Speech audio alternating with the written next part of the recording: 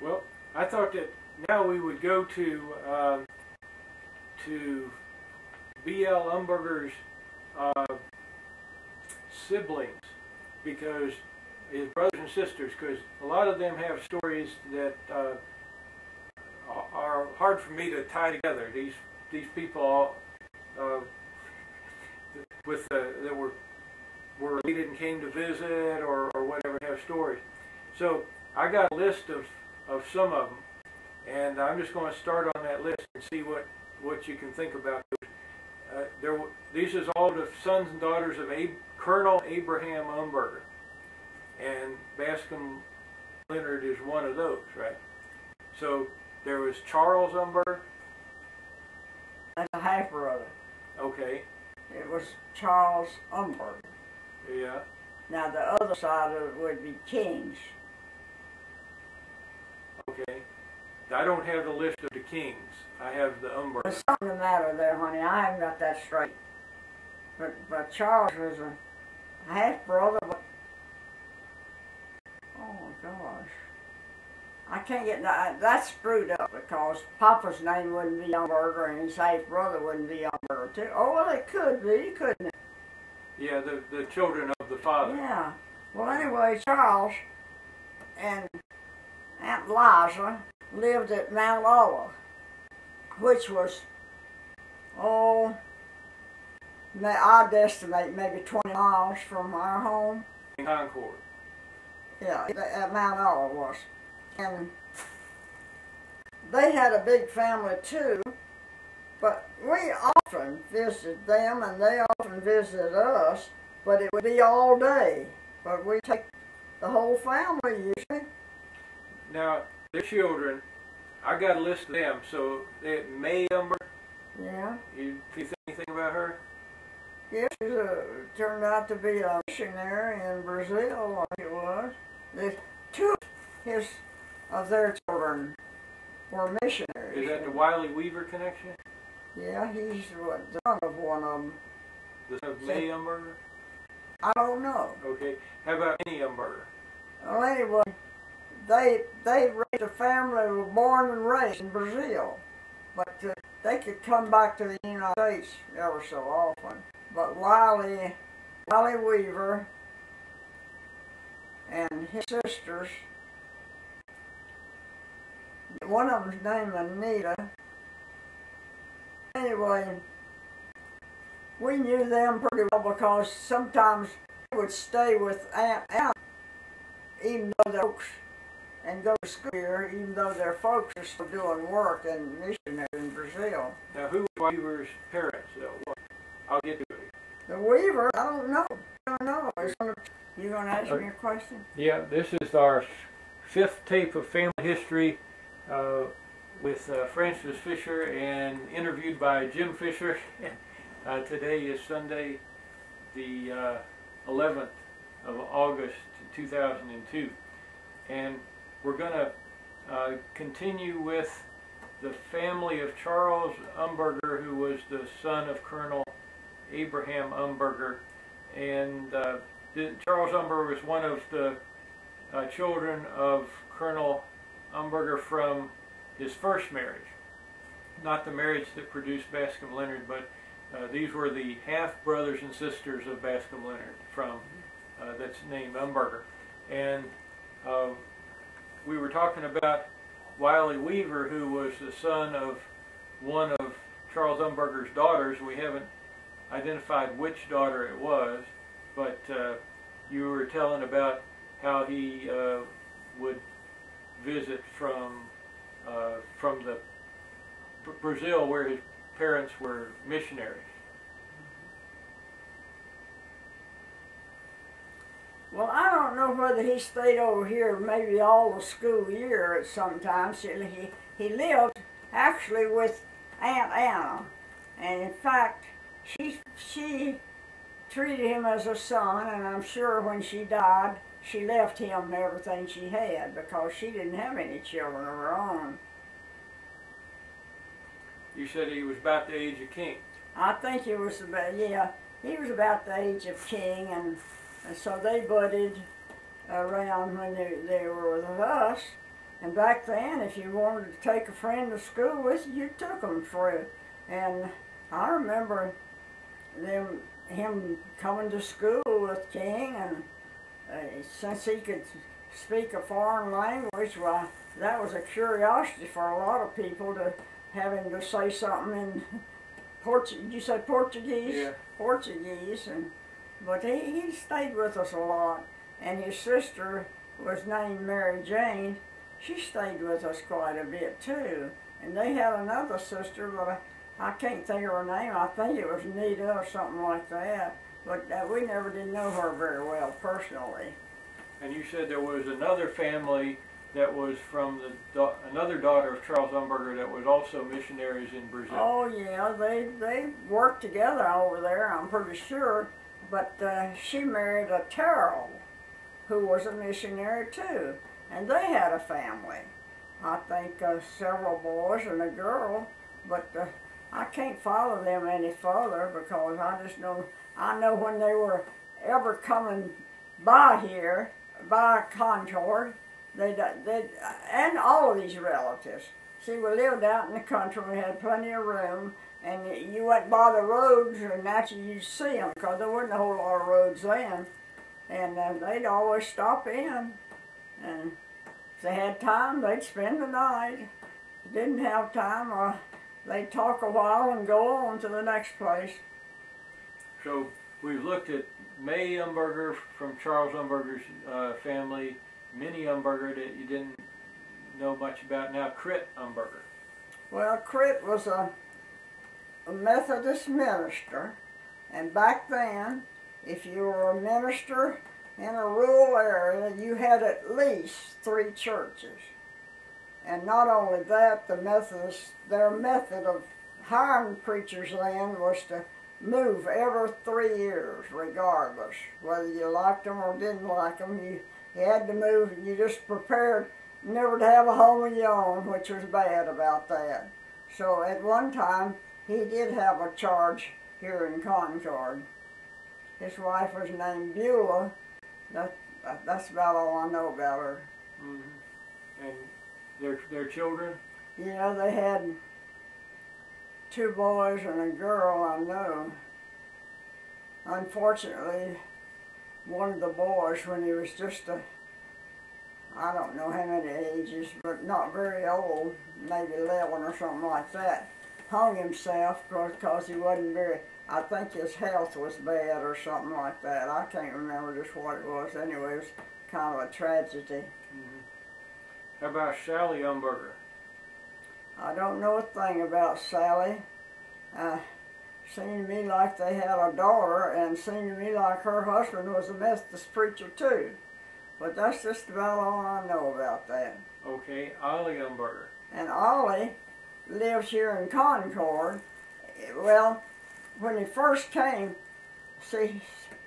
let's see, I think his family was originally from up in Westford. No, that's the ones at Mount Olive. But anyway, he was a rural mail carrier.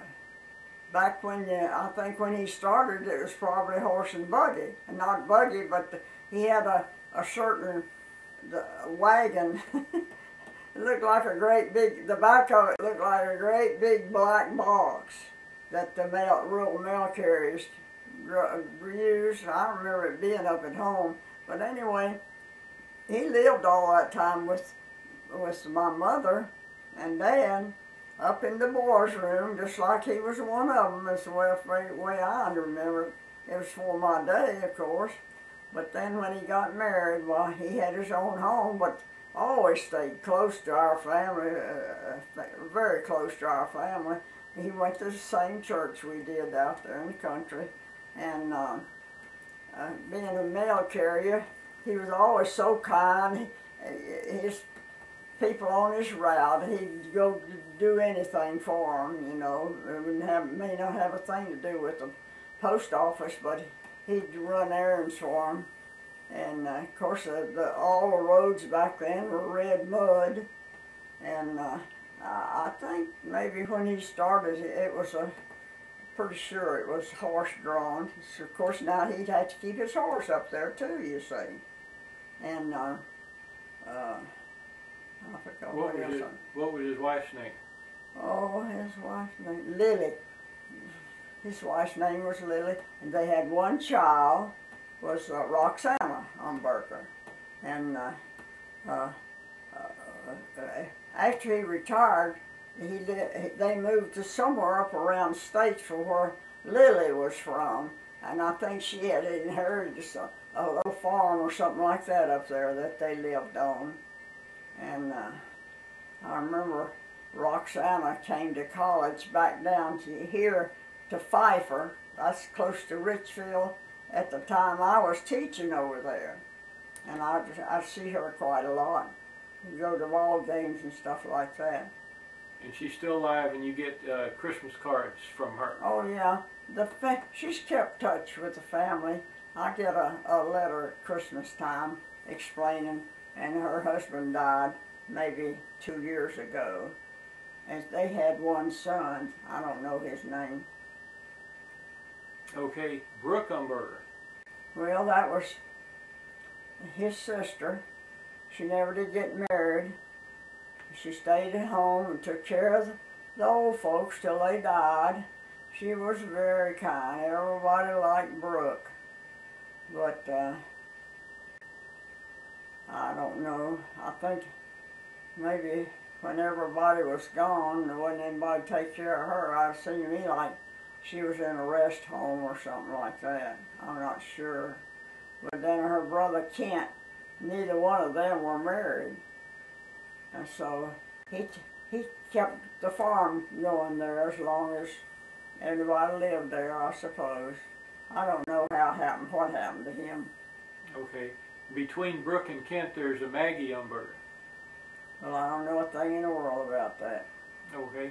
Now, we're going from Charles Umberger's family to Harlow Umberger. To who? Harlow. Well, I'm just draw a blank there. Okay, you had a son, Harris Umberger. Harris? No, I draw a blank there too. Okay, here's another brother, or half-brother, Everett Umberger. I just don't know any. They weren't close to us. I don't remember them coming around to visit or anything. And the last one, it's from the prior marriage, is Robert Umberger. Had the children Lois and Harry. I think all of these must have been way before I was born, because I haven't heard anything. I don't know anything about that. Okay, so now we're on the. So those were Abraham Umberger's children from his prior marriage. Then his wife, from her prior marriage, the only one we can think of, because she was a king before, was Uncle Charlie King. There was others, but we don't have her name here. Her husband was a king, so her name was King. And she had children, and then she married Umberger, who already had children too. And they had the third group, which my father was in the third and last group. Right. So from her marriage with King, they produced Uncle Charlie King. That's the only one we thought of. So let's talk about him. Well, yeah, if you want to. It seems to me like I've already told about that. Okay. So where did he live? Huh? Where did Uncle Charlie King live? In Charlotte. He's the one that had the fine Southern Belle school for women. And named Elizabeth College. No. Yes, it was. Okay. Yes, it was. And who was the Elizabeth that it was named for? I don't know, but I bet you $1 it's his wife or somebody like that. Right. And if you go over to Charlotte right now, and there's streets named Elizabeth, and that's from when they were over there. Mm-hmm. See, his mother's name was Elizabeth Jane Martin or King or Umberger. Okay. So it might have been his mother. He also had, there was an aunt, Elizabeth Umberger, that was a sibling of Abraham Umberger. So I think it's probably one of them. I remember reading that. So he had to live. What kind of? He was a teacher, I guess, or an educator. He was the head of the school, but he owned and operated that school. As far as his profession, I wouldn't know. Mm-hmm. But he came out pretty good because they, and of course he married a woman that was pretty well to do too. But they had a bunch of children, 2 or 3 boys and 1 girl, I know. But when they were growing up, we did visit each other, but that was before my day, really. I just don't remember much about that. Mm-hmm. I just remember they had an awfully pretty house in Charlotte. It, at that time, was a news section and everything. So they were kind of socially prominent in Charlotte. I think so.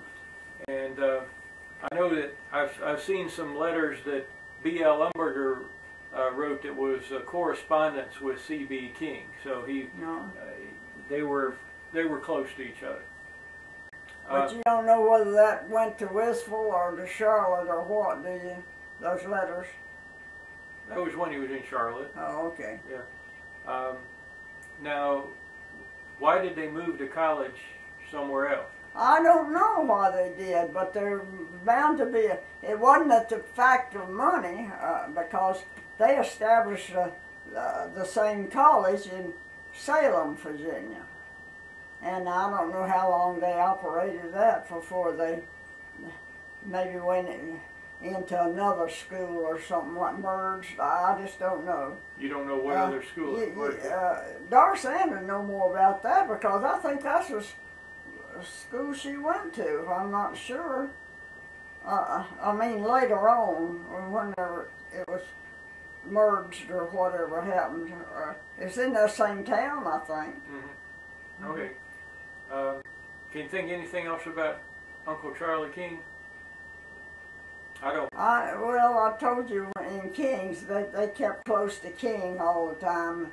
You always remember him at his birthday. Okay, so now we're going to go to the family of the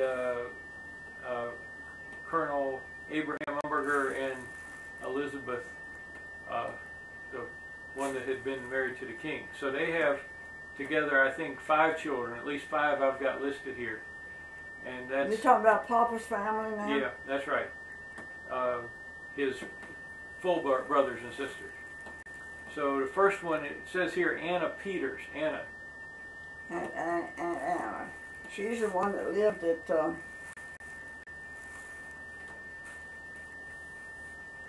what's the name of that place in Virginia? We always visited so much. I can't think of it. Okay, maybe it'll come back. But it's the same town that I think William and Henry College is. And so, in order to make money, she roomed a lot of the college boys. This isn't William and Mary College in Williamsburg. No. William and Henry. Okay. No, this is different. What the name was her? So Anna is somebody I heard about a lot. Her name. Every year she would come down and stay at least a week with us, and of course she more or less adopted Wiley. Yeah, Wiley Weaver.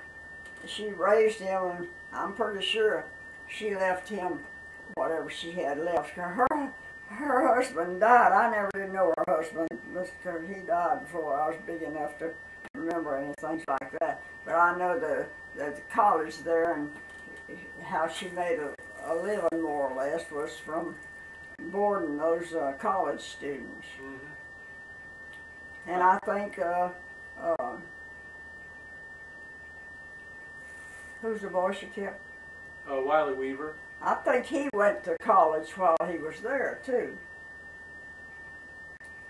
Okay, go to Lula Umberger. His sister? Yeah. I never knew them. They were all dead, I think, before my time.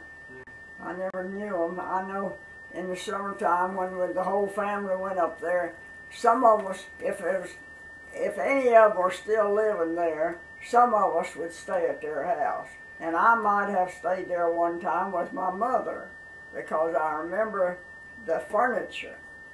The beds were so high you had to go up a little steps to get in it. That's the one thing I remember about that. Aunt Nita Umberger.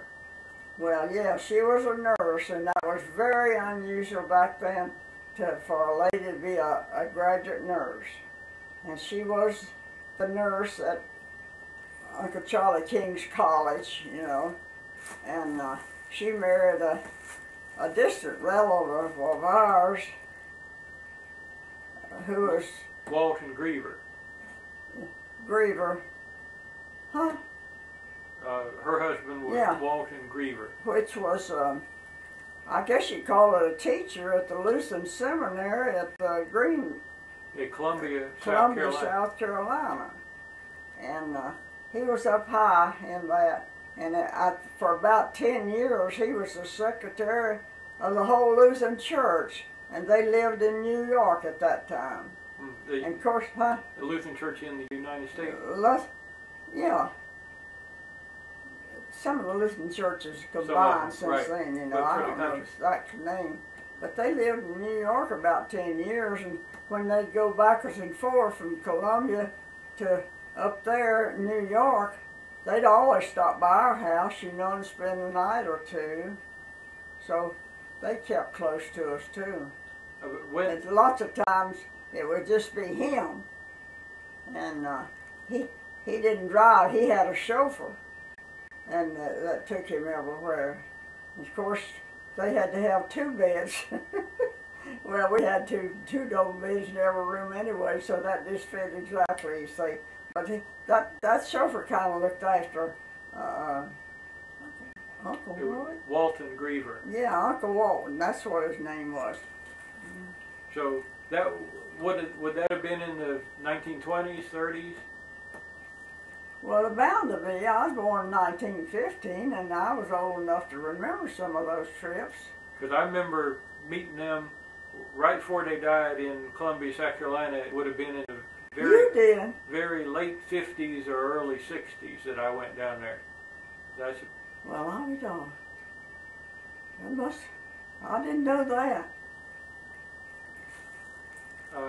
Well, they had 2 daughters and 1 son, Walton Jr.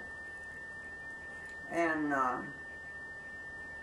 Virginia, and what was the oldest one? Anyway, she married a Lutheran preacher too. I think maybe both of them did, I don't know. But Virginia lives up around Salem, Virginia, where Doris Ann is familiar with, and she knows her well. She's still living. She's 90-some years old and so active, still driving herself and everything. Now the next one is Bascom, so we already talked about him, and the final one is Heber Umberger. Heber was my dad's only full brother, I guess, that lived to be. Now, how many died at infancy, I wouldn't know. But for some reason or other, I can't understand it all, but Uncle Heber had diabetes. And they must have lived around here somewhere, because when he was so bad, they lived at home. And at that time, they didn't know a whole lot about diabetes. And they said he'd get so hungry in the middle of the night and go wandering around because he was hungry. But he died in our house, I'm pretty sure. But I just don't know the connection there. Mm-hmm. And of course, he left Aunt Sadie and Elizabeth, his daughter. Okay, so he was married to Aunt Sadie. Aunt Sadie, and she was Jewish. Okay. So. But she's a fine lady. And where'd they live? That's what I don't know. It's somewhere around here, because if he got sick, he wouldn't be up at home. I just don't know. Okay, so that was very good. That covered all of the brothers and sisters that we have named